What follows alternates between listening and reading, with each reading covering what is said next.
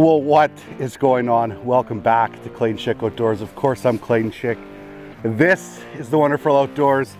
That's Carter stuffing his face full of some breakfast because it's early morning. I just asked him, "Are you excited?" He goes, "I gotta wake up first."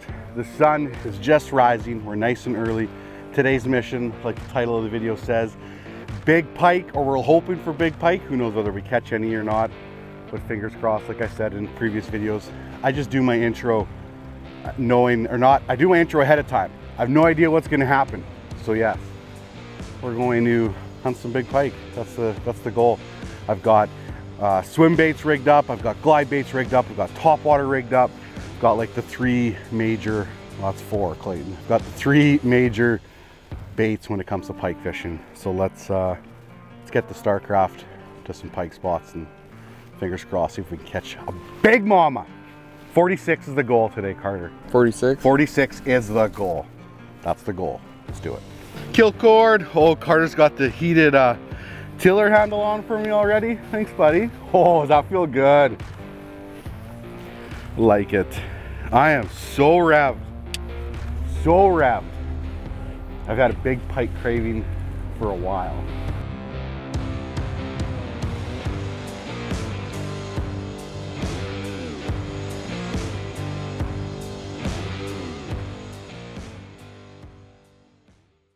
I want a 46-incher in the boat. I'll be happy with the 42. Okay. Sorry, I'm gonna have to catch the, whoa. My thumb slipped off my reel. That's a great start, Clayton. You are so good at fishing. What was that? And I gotta be careful on this cast. That was brutal. Be a great time for you to catch a fish now, Carter. See, even Clayton has mess ups. Not often though, like once every couple weeks. Oh, had a nice follow, Carter. Had a good follow, like a mid-30s follow. Could just see him down there. Okay, here comes spot number 2. Spot 1 was a bust, not gonna lie, but that's okay. We're gonna probably transition to some rocks. The fish don't really seem to be in the weeds at all. Most of the weeds are dying already. As it happens in fall time a lot, the weeds will die and they'll lose all their life basically. They won't be green, they'll be brown, they'll be dying, they'll be slimy, they'll be gross. All the insects leave because the weeds aren't putting off any oxygen anymore. That's a good time to transition over to some rocks, drop-offs, steep drop-offs in that sense. So yeah, spot 2. Oh yeah. Not a giant, but oh, it just came up and hammered it. This will be a medium netter, Carter. Spot 2. That thing just rocked it too. Holy man, I just never get tired of pike. So strong. It's a nice fish. Oh, thing just absolutely hammered me. I can try to bring him to you there. Here he comes, here he comes, here he comes, here he comes. Oh, good job, good job. Man, he splashed the boat, like splashing full of water right now. The water's warmer than the air. Here he comes. So you should go swimming is what you're saying. Yeah, just go swimming. If you're cold, Carter, just go swimming. Nope. It's like a 36, no, 37, something like that. Probably 37, 38 inch pike. Wow. He's just not ready. No, he's like so strong. He's got the hard deal. Just, oh. Probably could have got him there. Nice, good job. Nice job keeping the water. Here, throwing the net around the cameras and perfect. Okay, a spot lock here so Carter can keep fishing and we'll deal with this fish.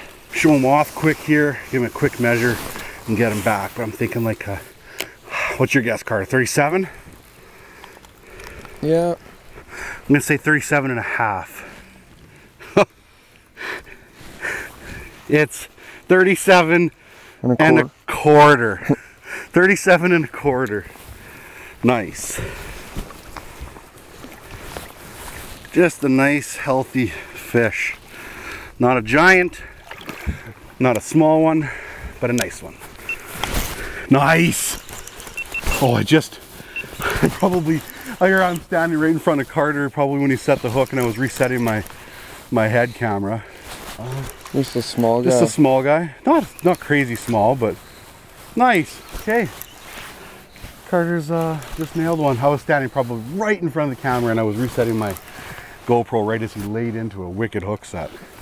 Not bad. Oh, look where that bait is. Holy Murphy. He had that bait just inhaled.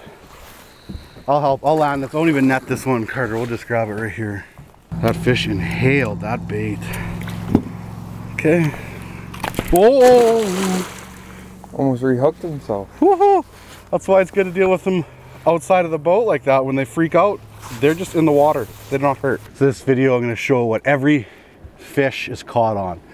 Mine was caught on a Savage Gear sand eel, and just as I was dealing with that fish, or basically just released it, Carter's fish was on a 4D perch shad by Savage Gear, 8-inch. Oh, how cool was that? Small or whatever, doesn't matter. The way they come up and just hammer it like that, oh, that's so cool. Switch to a big glide bait for a little bit here. Big 9-inch Shine Glide. I've used the 7-inch ones before, but I haven't really used the big ones much at all yet this year, or ever actually. Oh, what you got? Big? No.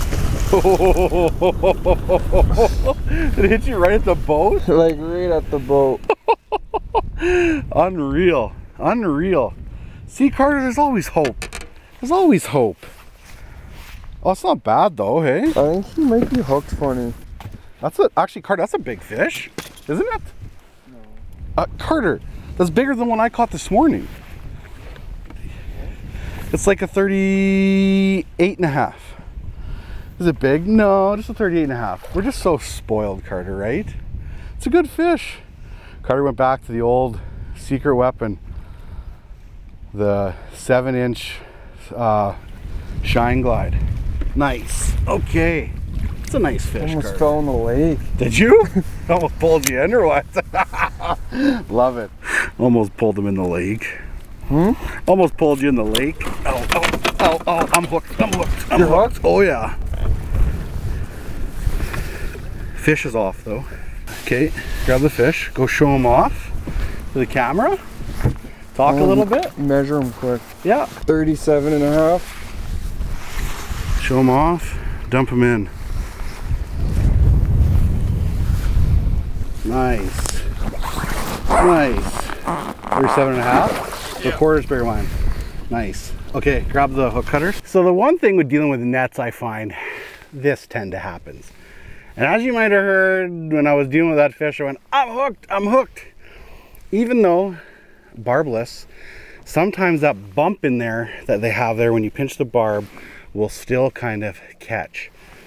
I can't pull it out, maybe?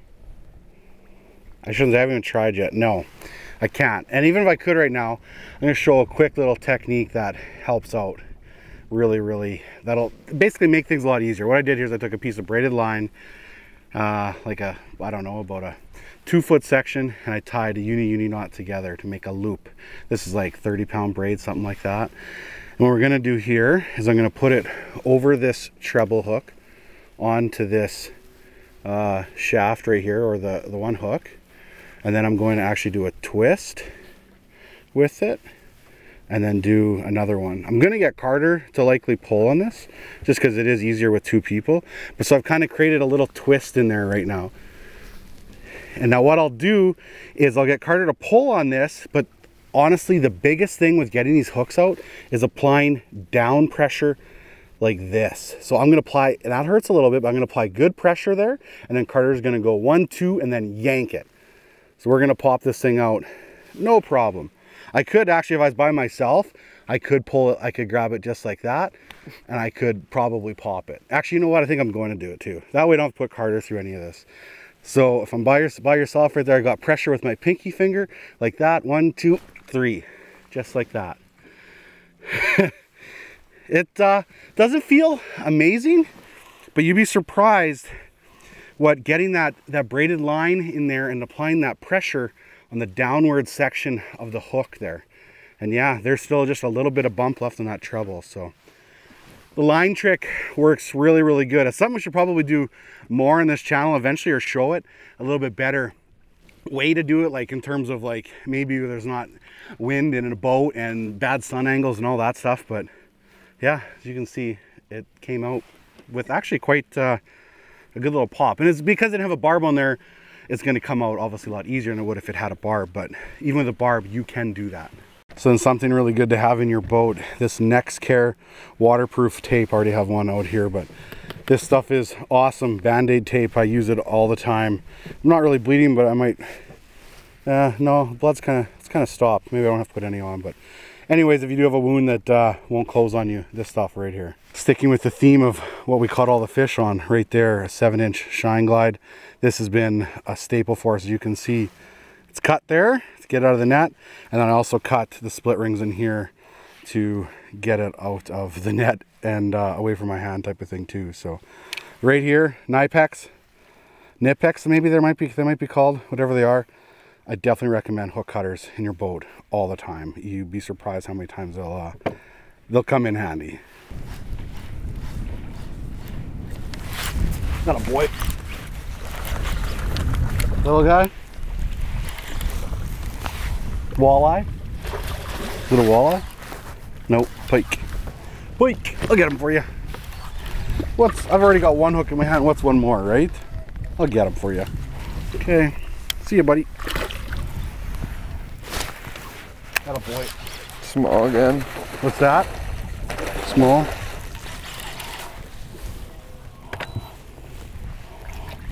Okay, there you go. 2 more casts. That's good. I'm tired too.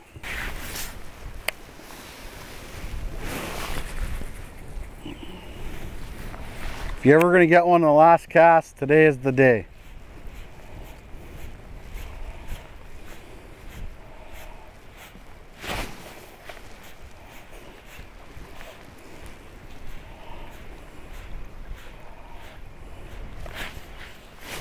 No way. Yeah. I'm not sure size either. This is hilarious. I don't know if it's big or not, but grab the net just in case. If it's big, it's just coming at me. It's not bad. It's not bad. Be a good way to end our day anyway. It's not bad, Carter. Ready? Oh yeah, it's big. It's big. It's big. Just wait. Last cast. Here he comes. Here he comes. Here he comes. Yeah, Carter. Last cast. Are you kidding me? Last cast. After I faked the hook set and everything. Unreal. That's big. That's nice. Last cast. Wow. So I just told Carter, I was like, you know what, Carter? I was like, last cast. We've had a great day in terms of catching a couple fish. We've worked hard. We've fished for, what does that GoPro say? Carter's GoPro will say here, for 8 hours. We fished for 8 hours. Haven't caught anything crazy. I'm like, last cast, Carter. I pretended like I had a bite and I stood up and I got whacked. You would not believe that. Or I can't believe that happened. The fake hook set was actually fake. 40 and a quarter. Big fat 40 and a quarter to end our day. And that fish has a pile of girth. Unreal. Not super long, obviously, but super chunky. Wow. And there she goes. So that's a way to end on last cast, eh? Like, and I know, like, we could like literally have we could set that up and we could pretend, we could say last cast 100 times over, but it legit happens, or happened. That's awesome. So yeah, Carter's getting the hook out of the net. I got that one on the Savage Gear sand eel, which I showed earlier. We were both using Savage Gear 8-foot Battletechs with 300 tranks ranging from 50 to 65 pound line. And those 8-foot Battletechs were heavy and then an extra heavy. One's made for 1 to 4 ounce baits and one's made for 2 to 6 ounce baits, I believe. So thank you so much for watching. Don't forget, get outside.